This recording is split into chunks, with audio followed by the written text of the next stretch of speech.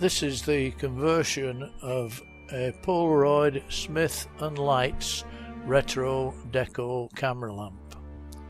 My latest creation on the camera lamp front is an amalgam from three inventors from the 19th and 20th centuries: James H. Smith, the inventor of Victor flash powder, Ernest Leitz of Leica fame, and Edwin Herbert Land, the inventor of the Polaroid camera.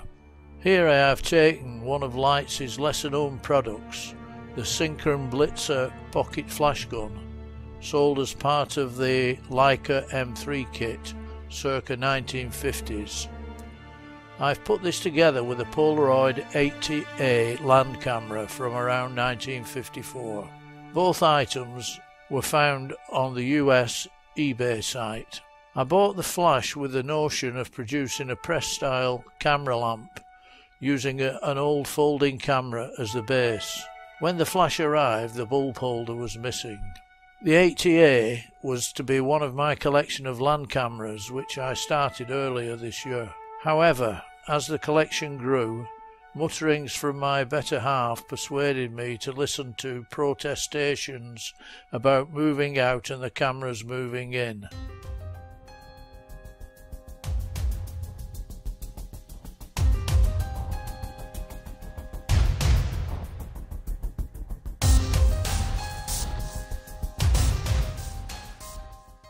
Following on from the conversion of two 800s, one last year and one this year, and a 700 this year, which are rare by the way, I decided to blend a Synchron Blitzer to the 80A. The only modification I had to make to the 80A was to drill a couple of holes to take the terry clips holding on the Synchron Blitzer. I stripped the Synchron Blitzer of its internal Bakelite battery holder and bulb contacts, and fitted a ceramic G4 LED bulb holder which can take a capsule, flood or infrared remote controlled colour change lamp, making it extremely versatile as a lamp. I also fitted a panel mount DC socket charger power jack to match the AC DC 240 volt to 12 volt LED driver adapter acquired from China, which happens to have matching sockets. To complete the ensemble, I acquired a period Victor tripod, originally made by a company known today as Smith Victor, which was born in the late 1800s when James H. Smith, just mustered out of the Union Army after serving 3 years with the Army of the Potomac, took an interest in the art of photography. After a brief apprenticeship to a photographer in Illinois, he bought a half interest in a photo studio, and within the year, the other half. Over the next 12 to 13 years, James prospered as a professional photographer. His products became widely known and he became an industry leader, serving as secretary of the Photographic Merchants Association. This top-of-the-range version in black and chrome with Bakelite fittings comes with a pan and tilt head which allows the user to mount the lamp assembly at either floor or tabletop height and at various angles. The firm Ernest Leitz in Wetzlar, Germany began as an optical institute under the direction of Karl Kellner in 1849. In 1855, Kellner died from tuberculosis at the age of 29. The institute survived under the leadership of Friedrich Behittel, an apprentice of Kellner's who married his widow. In 1863, Ernest Leitz joined the institute, and by 1865 was a full partner. Upon the death of Behittel, Leitz became the sole owner of the now renamed company E. Leitz Wetzlar. Leitz continued to manufacture quality microscopes and telescopes. In 1907, the production of binoculars began. By 1914, Leitz was one of the leading microscope manufacturers in the world. At about this time, an employee at Leitz, Oscar Barnack, began experimenting for his own use on a pocket-sized camera.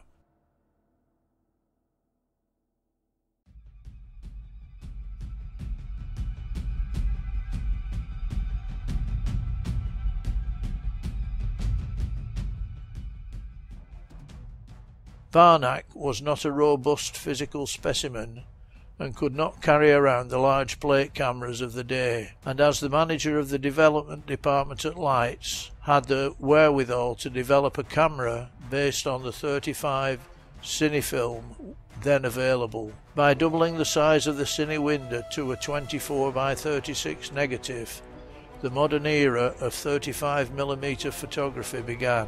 Another Leitz employee, Max Berek, was instrumental in developing a lens for this camera. An f3.5 by 50mm lens was produced as the optimum focal length for the 24 by 36 format.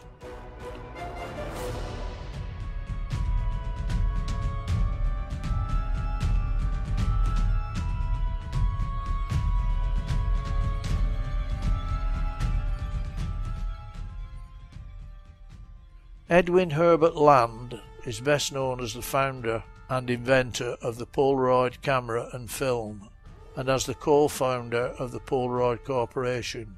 He quoted, "Don't undertake a project unless it is manifestly important and nearly impossible." Scientist and inventor Edwin Land was born on May 7, 1909 in Bridgeport, Connecticut. Land attended Harvard University briefly before establishing his own laboratory to study light polarization. The lab became the Polaroid Corporation in 1937 and publicly introduced its groundbreaking instant camera and self-developing film in 1947.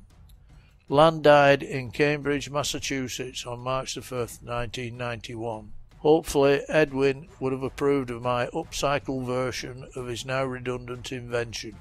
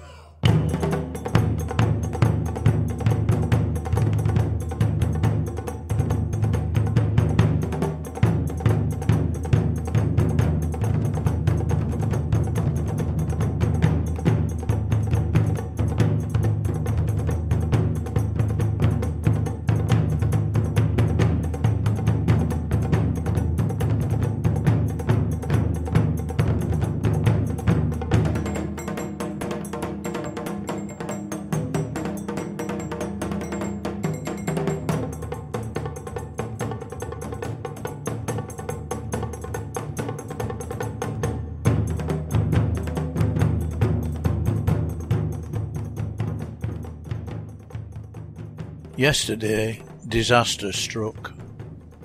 While assembling the camera to the tripod, the quarter UNF set screw broke.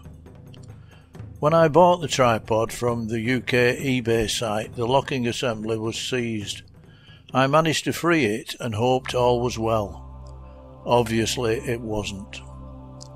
After scouring the internet, I ordered a replacement pin and lock nut assembly. It doesn't match the original, but hopefully I can fettle it. The day was a double disaster. After an initial trial of the Chinese LED driver, it failed also, and was reduced to outputting 1 volt only. I had bought 2 from the same source, so I dug out the other one and tried it. Same result. Failed after 30 seconds. I was now in a mess, as the whole design was based on an outside LED transformer. Then I remembered the 800 I had converted a few weeks ago. That was fitted with a small onboard LED driver. So after checking the dimensions, it seemed it would fit inside the flash handle. I ordered 4 from a UK eBay source, as I planned to convert the remaining 2 Polaroid 800s and a 95A. These final 3 would use the Multiblitz Reporter 2, which I had previously acquired 8 in an eBay multi-buy. Buy 1 get 7 free, haha. These had plenty of room in the handle to fit the LED transformers, but were a little more complicated to dismantle.